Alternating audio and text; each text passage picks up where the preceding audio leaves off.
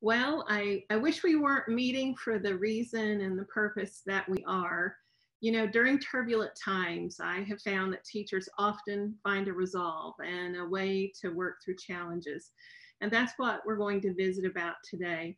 We're going to look at the transition we're all making from our brick and mortar school buildings to differentiating instruction to a new location, which is most likely our students' place of residence. So I'll welcome you to this in just a minute, a little more specifically, but as a way of introduction, I want to share that in the last 12 years, I taught school short term in Uganda and Ecuador 3 times up in the Andes Mountains. And those experiences really showed me in a very graphic way that schooling is very different in different parts of the world, and that not everyone experiences the luxury in education that we have here in the United States. And I know that we're getting ready to go through tough times, and I know that you're all scrambling to come up with plans and what you're going to do. But I know we're all going to be able to get through this together. And I think we're better together. And so I appreciate Teresa getting this together. She is a wonderful art education leader for the state of Illinois in the Western region of NAEA. And she's very obviously concerned about the art teachers in our professional organization. So thanks, Teresa. I'm glad you're all here today. We are in fluid and changing times, and what we know today may not be what we know tomorrow. But at the outset of this, I just want to say, remember to take care of yourself and your families, of course, your students, but yourself and your families really need to be a priority during this time too. Many of you have already moved to instructing your students in their homes. Some of you are about to do it. I hope that you don't all have to do it, but many of us are scrambling to do that as we have this session today. On March 11th, I woke up that morning and I really can't explain it any other way except to say the Facebook posts I had seen in various art education groups that I'm a member of for the week or two before that were just heartbreaking, really, to see teachers out in Washington State, California, just having this happen so quickly to them. They were the first ones, and seeing their posts and asking for help and not knowing what to do, and watching the news and knowing logic says it was coming our way. I woke up on the morning of the 11th and I just thought, you know, we can get through this together. Individually, it's going to be hard for all of us to know exactly what to do. But if we rally our art education teachers in a service project, so to speak, from art teacher to art teacher, where we help and mentor each other, we help those that are struggling and those that feel confident doing what they think is right for their classes, take a little time and reach out and help others. I knew that we would get through this better. So I just took a deep breath the morning of March 11th and started this Facebook group. And initially there was a Google folder you had to email me for the link for security or safety purposes, so we didn't have trouble with our folder. And I received 800 emails in 12 hours, and I answered every single one of them.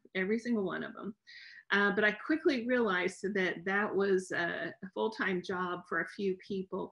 So quickly just regathered and changed from using Google Classroom, which wasn't ideal for what we were wanting to do, to a Google folder. And then the Facebook group kind of took on a life of its own. And then 6 other art educators came on board to help. And I want to mention their names because they are all giving their time for this. They're not getting anything out of it.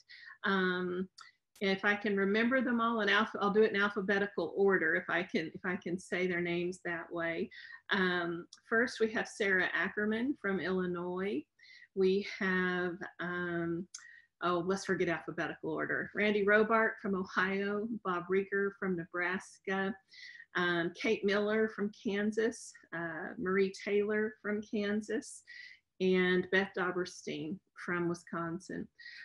All are NAEA members, and all of them, I think that Marie have been state or are national leaders in art education through NAEA and their state chapters. And Marie has done quite a bit with me through NAEA, and it was important to bring on a young teacher, I think, to I'm just really big about that. I think that those of us that have been in the profession longer need to really be helping those young teachers come up in the leadership ranks with some experience. So I'm glad to have Marie be a part of this too.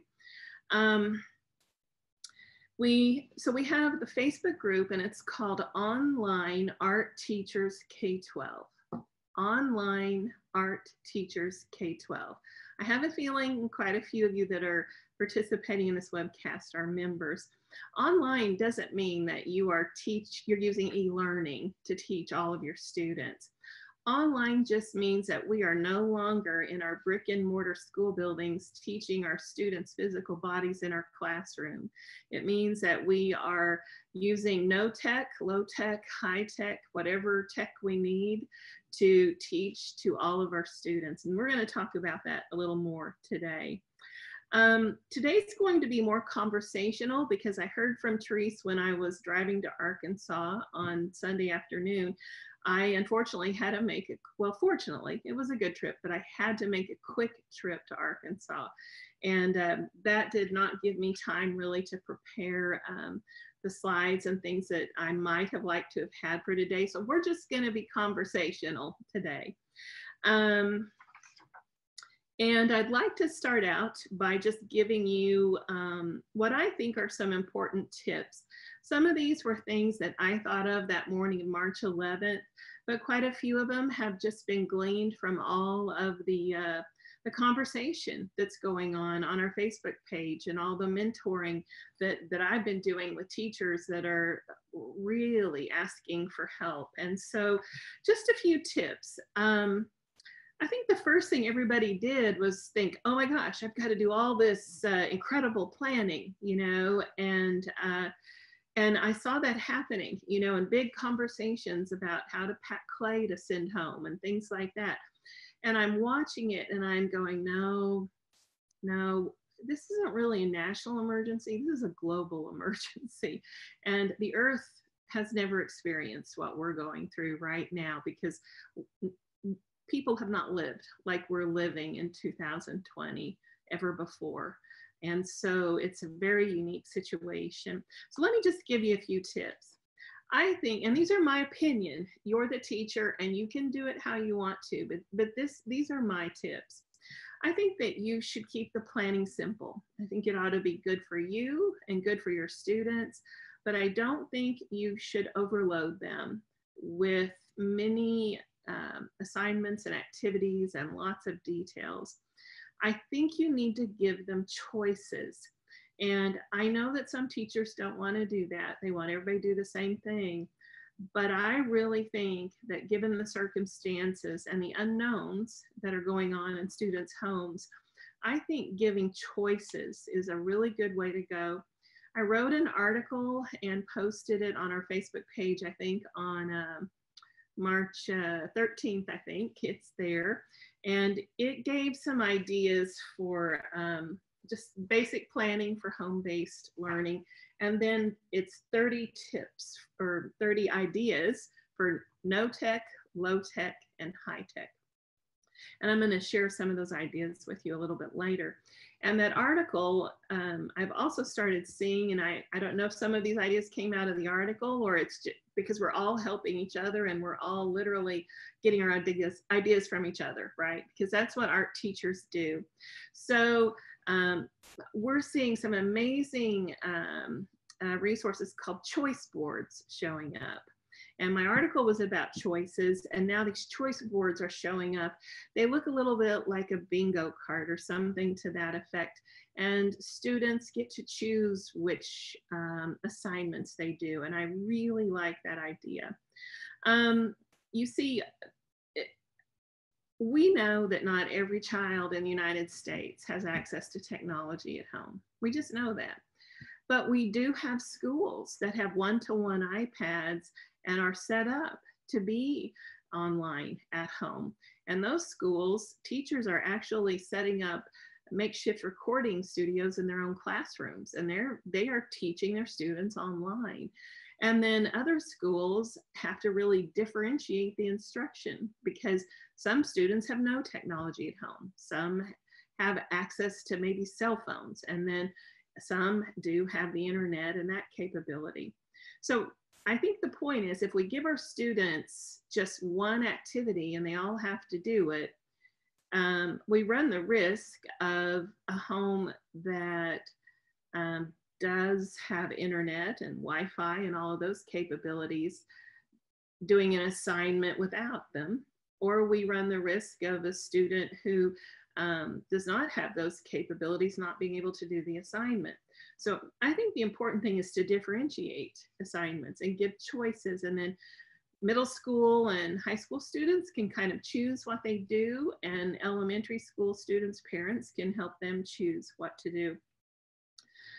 I think it's really important that for the first couple of weeks that we all try our best to be relaxed with our communication and our teaching with our families and our students, because there are a lot of varying levels of stressors right now. Students, parents, teachers, we all have them. And what makes sense to me is, let's ease into this. Some older students are going to be taking care of their younger siblings. Parents need to work too. Homes may have normal challenges and normal times and normal stresses and normal times. And so the learning environment at home isn't going to be ideal for all students. There are just all kinds of challenges that can come up from our students doing their learning from home. And depending on what part of the country you live in, you may or may not have good access to Wi-Fi. I live in an urban area and we have fantastic Wi-Fi, but I grew up in a rural town, and I go visit family in a rural town, and they don't have the 100% of them don't have good access to internet. So that's a whole nother issue.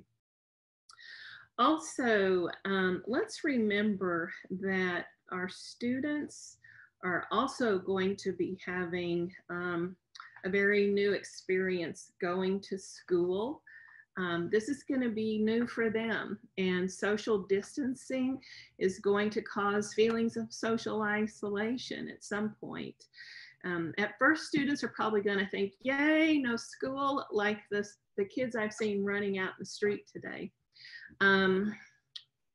But soon, I think feelings of loneliness, not being able to goof off with their friends at school, because we know they goof off at school, just missing that human interaction is going to catch up with them. And actually, I've read quite a few articles where experts are a little concerned about that. So, you know, we may have unique situations of anxiety show up. This may even traumatize some students. And so we're going to have to factor that in probably to what goes on with some of our students. I think the thing that I just kind of want to drive home is, I think this home-based instruction that we're planning, it can't really just be what we want. And I think, you know, I know as educators, we're concerned about our annual reviews and what our administrators think and the standards and, you know, everything that's expected of us. And now to have parents as partners, there's this added lens of our teaching, you know, being under a microscope. I just feel in my gut that we need to not worry about that so much right now.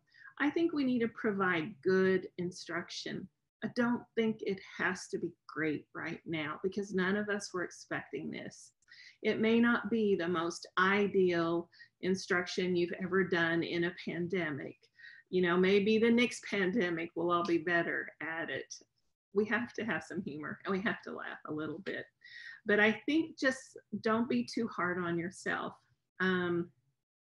We're also going to see, I mean, I hate to say this, but it's the reality we're looking at, that we are probably going to see families that begin to have people that get sick or are dealing with financial issues because where they work has told everyone to go home. A lot of our students' parents are hourly wage earners, and I'm already reading about a lot of people being told not to come into work and we can't pay you. So there are going to be all kinds of challenges. Another thing I'd like to recommend is, I think completion grades might be a good idea. Many school buildings are being locked down and no one can enter the building. That's essentially what's happening where I work at noon tomorrow, and I'm reading it across the country in K-12 schools, universities, all over. So I'm also seeing that a lot of administrators are telling their teachers that no assignments can be dropped off at the school. The whole goal of all this is to quit spreading contagion. And so we have to just be more creative in how we do things. And, you know, I think the cell phone might be our best friend. So as long as cell phone towers can handle all the traffic, all the extra traffic, and I think that's a valid concern. We may have issues. But why don't we think about how can we use that cell phone? Because all of our students have them. Even a lot of elementary school students have their own cell phone. We might divide students into partner groups and have them work on an assignment together and share photos with each other and peer grade each other's work, of course, with some guidelines we give them. But there's creative ways you can work your cell phone into your instruction, and I'll share a few more of those ideas later. But I just wanted to say it up front because I'm concerned about the social isolation children are going to feel. And I think we can combat that up front by giving them a reason to have to work with the student via their cell phones, a partner. In regards to ideas for instruction, there are so many ideas on our Facebook page and other professional art teacher groups right now. I really don't think that any teacher should have to start from scratch today to decide what they're going to teach during this period of social isolation, or social distancing, because there are so many ideas out there. Our Facebook page this morning had over 8,500 posts. We're tagging them with topics, and so you should be able to click on the left-hand side of our right-hand side of our Facebook page on your computer, and you can see topics and click on them, and it will just show you the posts in that topic. On the app, it's just right under, I think, the main heading. You see the topics listed. We haven't got all of them assigned a topic, but we're working on it. And I already mentioned that the choice boards and giving choices, and those choice boards could be a checklist. The reason I mention this is on the Facebook page, on the topic panel, which is on the right side on your computer or underneath the heading on the app, there is a topic folder called Gold with some exclamation marks. And I've been tagging some resources that are pure 24 karat gold for teachers. There aren't going to be too many in here, but it's a resource that any teacher could take and use it like it is or adapt it.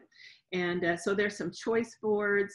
There's a teacher who's making a video regularly, a little short video regularly for his students. And they're a team of 5 elementary teachers posted an elementary plan for K-5 for the rest of the school year. And it's amazing. And it's an incredible resource. And you can use theirs for a guideline and do your own. And these 5 art teachers, hats off to you. Art teacher Gulahan and your team, you guys did a great job. Also, one thing I think we really have to remember, and this is going to be hard for us, but we just have to remember it. Parents aren't teachers, most of them. They're going to have their own stresses, and I would like you to go to our Facebook group page Remember, it's Online Art Teachers K-12. And I shared a post by Dr. Susan Yelich-Benecki, who is on the faculty where I work at Kansas State University. And she wrote a very long post and said, she started it out by saying that she has a PhD in education, but she is not a middle school teacher, and she will never be able to do the fantastic job that a middle school teacher does because she's not a middle school teacher. She will never be able to teach her son physics. And the post is outstanding. And I had thought of these things, but Dr. Yelich-Benecki really wrote it in very real terms for what she, as a parent, a very educated parent, is feeling at home right now. And so I hope you'll read that, and just remember that what we plan for students has to be easy, because parents just can't quit everything they need to do and sit and teach their kids all day. And this next thing I want to say is really my personal opinion. I feel pretty strongly about it. So I personally feel like education has got to relax a little during this time period. It's my opinion, and I'm sticking to it. It's going to be easier for some students than others. It's going to be easier for some parents than others. And it's going to be easier for some teachers than others. And I think that we need to let go of all the planning we had already planned for the rest of the school year. And I think we need to make adjustments that allow for a more relaxed continuation of education, of art education. We're still teaching art. It's just art in a global pandemic. Our field is definitely unique. It's different than some of our colleagues are dealing with in their content areas, because what we teach involves all kinds of supplies. And again, I like simple choices for students and their families to make, but you can do this how you see is best for you, for your students and your parents. I know we all have to do what our administrators expect us to do. And you know, the interesting thing about that is some administrators are giving really clear directions to their teachers, and some are giving some general instructions. And we have some teachers that have just been told to figure it out, because I think principals are experiencing their own degree of frustration and resources they have available, or staff they have that can help coordinate the technology effort and whatnot. Not all schools have the same resources. Another thing I think that we really have to think about now, quick and fast, is how are you going to communicate with each student? This is a little easier for middle school and high school art teachers, because I feel like you might have that information anyway about your student. But elementary teachers who see their students once a week, we even have some art teachers in elementary that see their students once a month. So I think some kind of a Google spreadsheet or some kind of a chart where you know the students you can communicate via email, the ones you might have to text. Maybe your school has software that you use and you already have a communication system set up with your students. I had that where I worked in Prosper ISD in Texas, and I was really fortunate to have that, but I know that all teachers don't have that. I think we have to differentiate communication. I really like this idea, and I think for this time period of home-based learning to be successful, we have to have a good way to communicate, because it's going to be a disaster and it's just not going to work the way we want it to if we can't communicate. I love the idea that the teacher shared on our Facebook page about doing a video a day for his students, and even shared the video, and it's short and it's just a greeting and encouragement, and it's wonderful. I might suggest not making one a day, because there's a lot of unknowns. We don't know, maybe you're gonna become sick. Maybe someone in your family will become sick. I think we should be real careful about promising students things during this time period. I think saying that you're going to post a video fairly regularly is a good way to say it. And then they'll never know when it's going to come. And they'll probably really look forward to it because they're probably going to miss you. Or most of them will miss you, and we'll miss most of them. There'll be a few we might like a short break from. Also, let's remember that technology is the big unknown in this. And I mentioned this a little while ago, but in my neighborhood today already, we've had issues with the internet flickering on and off, and we never have that problem here. We had a bad thunderstorm last night, so maybe that's what it was. But we all know, because we're teachers, and some of us have gone through the advent of the internet in our schools. And in the early days of the internet, which wasn't that long ago, if too many students were on, the bandwidth wasn't wide enough, and when we couldn't, you couldn't save everything or download everything you wanted to. So I feel like this is an unknown, and I think that we've got to be prepared for it. And I think what I think is, I really thought a lot about this, and I think that the teacher that plans for 100% online teaching for the next month could find, I hope not, but could find that technology is going to be problematic. And so I really like the idea of choices, and I like the idea of supplying students with no tech assignments too. I also like the idea of getting this all organized and getting it to them up front, so that if something happened, if you lost technology, if you lost an ability to communicate with them, if you got sick, there's a way to keep those students that are still, doing great, focused on having something to do. And that leads me to the next really important point. And that is that we all know that art is healing. Art helps students. It will help their parents. It helps us. And it might be something that during this time period, we might have the ability to cause our students to really fall in love with art during this time period, because we planned for that to happen. We don't want this to become a time period where students decide they hate art. And I really think how we structure and set it up to give them choices, to make it a little bit fun for them, no matter if they're a kindergartner or a senior in high school, give them some choices, and that we sort of plan a little bit in advance for the stresses by how we arrange what we ask them to do.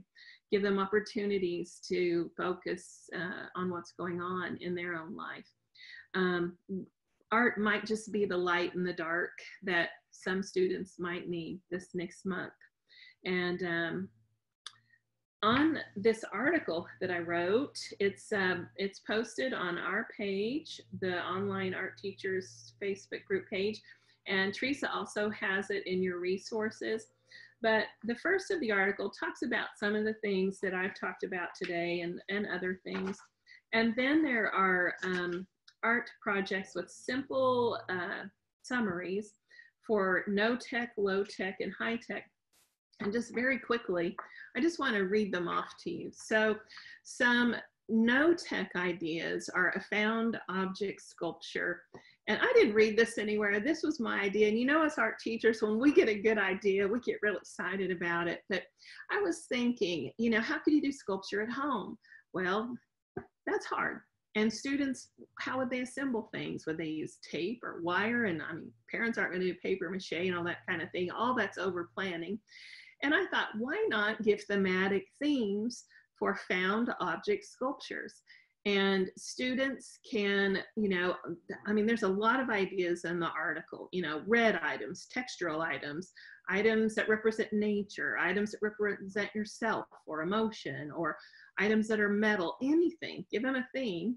And students could bind them together with string or yarn or tape or something, as long as it didn't damage the objects. But another idea is they could just lay them out on the floor in a sculptural arrangement. Take a photo of it. The photo could be submitted to you, or if you send them all with a sketchbook, they could arrange the sculpture, draw it, and write about it. And all kinds of sculptures could be done that way. Kitchen art, why not? Food faces on our plates, scavenger hunts of all kinds with all kinds of themes. An I Spy game written with an art focus. Some of these might sound like elementary, but with a little adaptation, it could easily be a middle school or a high school assignment. Making homemade sidewalk chalk and doing a chalk mural with a theme or a prompt you give them. Aluminum foil sculptures. Sketchbook prompts, of course. I think sketchbooks are going to be a good friend for us. And these were a couple ideas too that I had. One is an art project in an envelope that you could quickly organize some scraps of paper or pieces of paper and one printed copy, something about Georgia O'Keeffe, and some construction paper for a flower project, or a social justice project for a high school student, and put it in an envelope and give one to every student. And then another one I really liked was a Ziploc challenge, where in our art rooms we all have, or at least I do, I save everything, and I think most of you do, but I've got tubs and tubs full of scrap paper, and cabinets full of embellishments left over from all kinds of things, sequins, pom-pom balls, whatever. And you could just throw things in a Ziploc baggie, like the grab bags we see in stores sometimes for 25 cents. And just call it a Ziploc plastic bag challenge and have students make something with it. An architecture challenge where they draw their homes, or a room in their homes. For low tech, these were some ideas that I had thought of. Painting or drawing to music, which we often do. Using our cell phones for photography or filming, making short films. The cell phone partners that I've already spoke about. What about a cell phone art show? Make a group me and students can share their images. The cell phone, that directional drawing game that we do sometimes where we put two students back to back and one student draws something and then they use directional commands to try to explain to the student who can't see the drawing how to draw it. The directions are in the article if you haven't seen that game before. But what a great way to help break social isolation that students are feeling and have them do these drawing exercises together.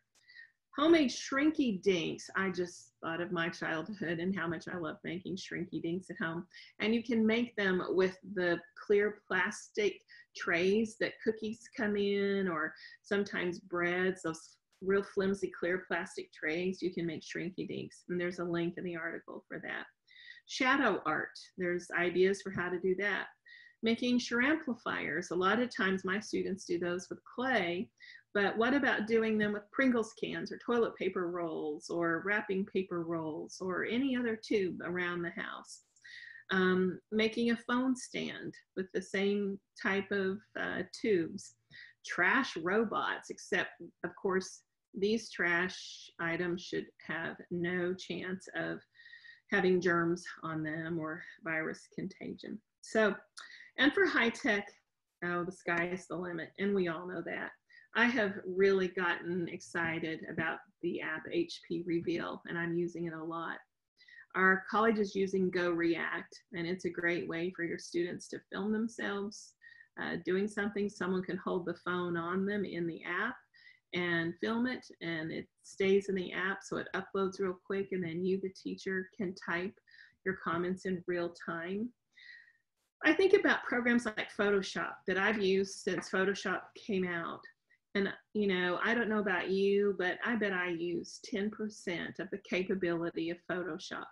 Maybe you give students an assignment to become somewhat of an expert on something like Photoshop, where they have to explore it and find 5 things they didn't know how to do on Facebook. Google Art Project, you could spend forever on Google Art Project. And then a lot of museums have online tours. The online tour of the Louvre in Paris is wonderful. Trisha Fugelstad, who a lot of us know, or we probably all know. She's a great resource for high-tech assignments. I've done a lot over the years with Skype in the classroom. It's a subsidiary of Skype. It's a great place for teachers. If you've never used it, go look at it because there's great resources for you there. And then I was thinking about MC Escher's mirrored, his hand with reflective sphere, where the hand is holding like a metal ball and you see the room all distorted. And I thought it would be really kind of cool to have students find something reflective, like a mirror they use in, you know, in the bathroom, or some shiny object in their house, or a small hand mirror, or any kind of a reflective item. And they project it on their own room or a room in their house, and then they try to draw what they see in their reflection. I think we might be able to teach our students through that exercise that things aren't always what they seem, and normal can very quickly become abnormal.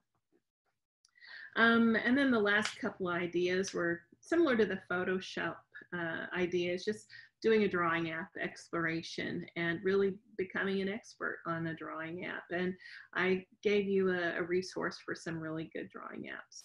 And building an iPad structure. I had students do this just recently as a Tradigital project.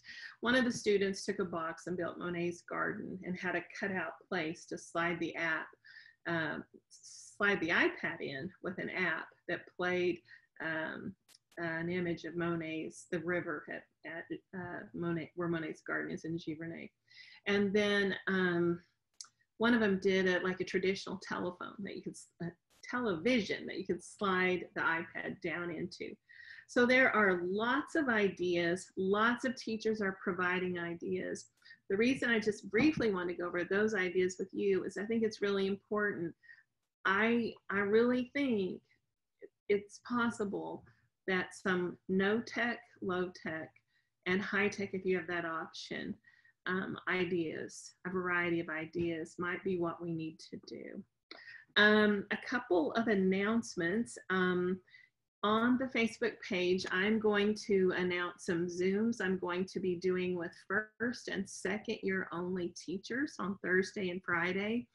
My heart really goes out to these first year teachers and the second year teachers too, because they're just getting it figured out how to be an art teacher, and now they have this to deal with, and we're all trying to figure it out. So I'm going to kind of zero in on those brand new teachers and just answer questions and try and help them through it. So if you know any, the link will be on the page. I spoke to my student teachers last night. I've been keeping them up to date and have communicated with them through some messages. But last night I picked up the phone and I called every single one of them and just talked to them. And I think it was really reassuring to them to hear my voice, and it felt really good to me to hear their voice. And we just talked about how we're going forward, how the Kansas Department of Education is making some adaptations to licensure for them, because we're all helping each other get through this. I also like to journal myself, and I know a lot of you do. And a couple of weeks ago, I posted on my Twitter account for work that we should all keep journals, and we should all write down everything happening in our world, what we see, what we hear, closings, how we feel, and that we should pass these journals on to our children and grandchildren to remember what we all hope is something that will never happen again. And so I want to toss out a challenge to all of you art teachers to keep an art journal just about this. Don't add it to one you're already working on, but start a new journal just for this. And on those days when you have time, work on it. When you feel stressed out, work on it. And I don't know if anything will ever come of this, but I reached out to the Smithsonian Institution yesterday, and I did get 2 emails back from them. No specifics of any kind, but I propose the idea that maybe when this is all over and when there's a better day, that maybe these art journals that art teachers keep could become, and even this Facebook page could become a part of the COVID-19 exhibit that I have a feeling the American Museum of History at the Smithsonian is going to want to do, because this is unlike anything we could have ever dreamed. I feel like we're all living in a science fiction movie. And I think the last thing I want to say, and then we can visit and we can take questions, is that tough times don't last, but tough people do. And I know that we're going to get through this together. And I just want you all to say today that you're going to be kind to yourself through this, because there are going to be professional challenges and there are going to be personal challenges. So that's all I have. Teresa, do you want to come back on, or do you just want me to start looking and see if we have any questions? I'll let you just jump in. If everyone could just use the Q&A rather than the chat. Okay. Kristen says, what is the Facebook group? Didn't have a pen and paper, but do now. And it looks like someone answered that. Teresa answered that. Online Art Teachers K-12 is the name of the group. And we have another question. Yep, someone else wanted to know the name of the group. Those are all I see in the questions. Shall I take a look at the chat? Let's just look at some of these chat comments. How about that? Hello, Kathy from Northeast Iowa. Someone, Deanna, is making a choice slide template for students. She's not finished with it, but she's going to share it on tomorrow's webinar. Oh, that's great.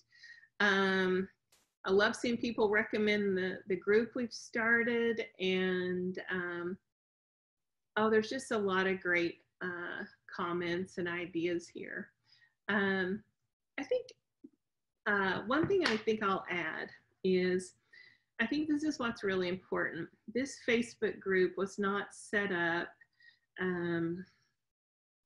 because we wanted to set it up. It wasn't set up, you know, to create a club or an organization. It was set up as a service project. I know I said that at the beginning. It is literally a service project of art teacher to art teacher. And we're asking people not to post things for sale. Some of the teachers are putting things on Teachers Pay Teachers and putting it for free right now. And then later on, when things calm down, they can go back and charge for those resources. But we are really asking teachers to step up and help each other. One idea starts another idea, and I can honestly say, I thought the Facebook group would be a good idea, but it has exceeded anything I could have ever expected.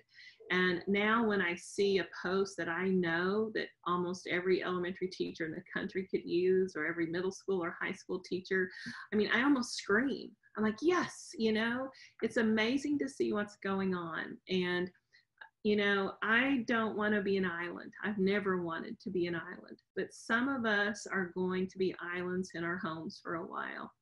And I think that right now, if we set the bar high on helping each other and sharing with each other now, and not holding back, like the article I wrote, it might have been good for me to submit that to a journal or a magazine. I would have done a little more work on it, probably to put it in a journal, but instead I just wanted to put it out there for you. There are so many people out there doing things. There's lots of organizations that we know about that are doing amazing things, and we're sharing all of their resources on our page too, on our group. So Teresa, that's about all I have. What do you think? Well, there's actually a couple more questions in the Q&A. Okay, good. Let's take a look at them. Okay, has anyone thought seriously about how to get supplies to our less fortunate students? I touch on that in the article. So here's the thing about that. Some schools have very strict guidelines. For instance, I believe it was Bob Reeker that said his school students could only use paper and pencil. or else it's someone he's very close to. But I think that came down the pipe from him to me. But I've started reading it other places too. So I think this is the hardest part for some art teachers. I think we've got to get our brains off of needing all these supplies. If you read the article that I wrote, it's going to get you thinking about what students already have in the house. And by letting them make choices, you don't have to provide all kinds of supplies. Now, one thing that a lot of schools are doing all over the country is administrators are running a program where they're putting together a packet for every student, and there is a pickup day. Elementary students' parents come pick up their packet and they check it off. Middle school students' parents pick up, they check it off. High school students can pick up their own. But there's a lot of that going on all over the country. And I really like that idea, but it has to be able to fit in these schools in a big a manila envelope. So I want you to do this how you want to do it, but I think you're going to stress yourself out in a way you don't need to if you're really trying to get a lot of supplies home to students.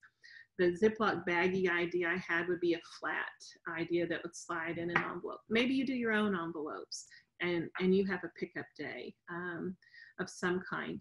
But all of this is going to get a little touchy because some schools are saying we can't be on campus much anymore or at all. I hope that helps. Is any other state having the no grade policy? Yes, it is all over the country. We're reading different things. We're also reading some states have canceled standardized testing for this spring. So there's a lot of differences going on. And you know, it doesn't really matter what other states are doing, because as a teacher of license in the state you're in, you're going to have to do what your state says. So you need to be the most familiar with what's going on with your state. Grading is going to be a big issue, and I think we're going to see it kind of become a little less structured than it normally is. Okay. All right. Well, I guess I will jump on officially. Thank you, everybody, for coming on. So we had a really good, big group of people here, a lot of good participation in the chats, which I think that was awesome. So thank you. Thank you so much, Trina, for willing to jump in and help out. And I know I feel a little bit more at ease, you know. I think it's, you know, it's, why are we stressing ourselves out? Let's you know, think about it. Let's not, you know, just throw anything up there, but let's make it meaningful. But at the same time, it's going to be okay. I have a high schooler and a middle schooler, and my high schooler is like, they're giving me so much work, and he's nonsense. I'm like, well, it's kind of like you're in school, but it doesn't matter to them. They're like, this is too much work. So I think just keeping, like, we have a limit of 30 minutes, you know, just if the kids work longer, great. But, you know, as long as you make something meaningful, and, you know, I think even balancing between art making and then critical thinking isn't a bad thing either. So, you know. Yes, and social emotional learning activities, because I think I think the one thing that if we plan right in this time period, the art assignment students have to do, if we weave some SEL into it, I think we're going to provide whole families with a way to breathe, because students might tell their parents what they did or vice versa, you know, so.